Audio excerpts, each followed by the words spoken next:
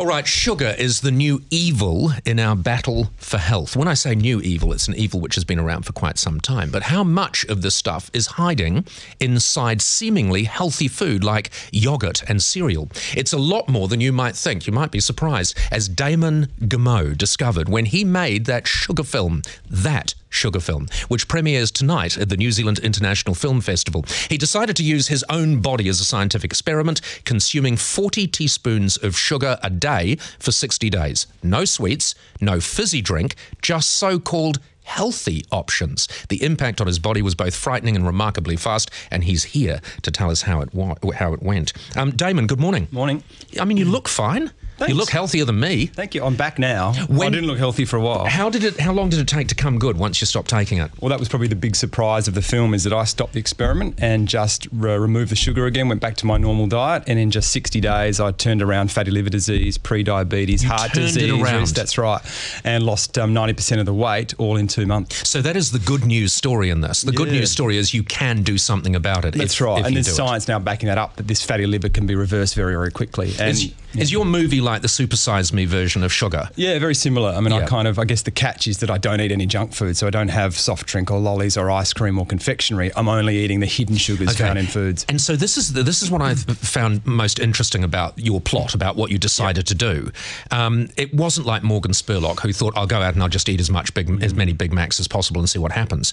You went out of your way to only eat the healthy options. That's right. I mean, I think a lot of these products, parents probably give their kids thinking they're doing the right thing. They're very cleverly marketed. There's slogans on the front. There's pictures of bees and flowers and sunsets, and it uses words like nature's bounty, and we think it's healthy. And quite often these products have just as much, if not more, sugar in them than some of the junk foods. So the sorts of things you were drinking would be what?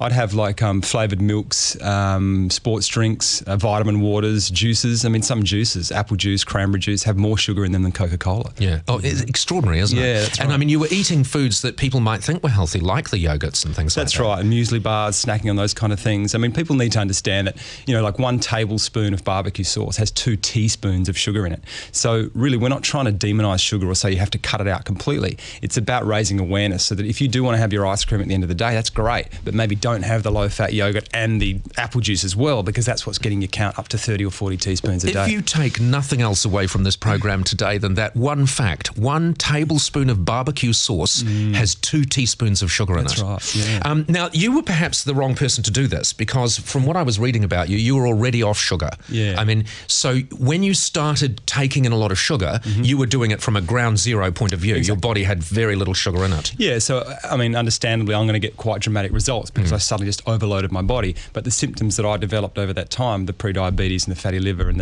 the heart disease, is what we're seeing now from people that are having a lifetime of eating these foods, and they're developing at a younger age, in their 30s and 40s, whereas I got it in a very condensed way. Can you just, in a really condensed way, can you talk me through your transformation once you started to take in all the sugar? The first 12 days I'd put on 3 kilos, so that was kind of the big first alarm. Then after 18 days I developed fatty liver disease, and that was when really the whole film went to another level.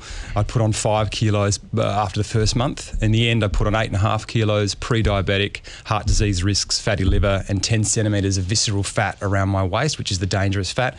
And I guess the real surprise was that my calorie intake was the same as before I started the experiment, and also the effect on my moods and cognition. There's a lot of studies starting to report the effect of foods on our mental behaviour and concentration, and especially when you think of kids that are given these high sugar cereal breakfasts without their parents knowing it, then they're struggling to learn and concentrate in class. Yeah. It's a topic we need to discuss because there is a massive effect on cognition. Now, this could have ended 2 ways. It ended because you chose, you saw all these devastating things and you chose to come off it. Yeah. Would the film have been better if you died? Probably, yeah. I think more dramatic. No, Hillary, don't look like that. I might have made your list, maybe down the track. You could have made, And Hillary would have said, Damon Gameau is alive. And I'd say, no, he died. He died. That's the sequel. He died in the sequel. Sugar killed him. Yeah. But that's interesting, isn't it? Because the second less desirable ending, where you come off it, and you improve remarkably quickly. That's right. Is also a shock. Yeah, and I think, look, what's great about the film is that, and it's been so well received in Australia, is that, you know, it's not fear-based. We're trying to inspire people, educate people to go home and take power again and sort of not believe all these kind of company slogans and the marketing hype.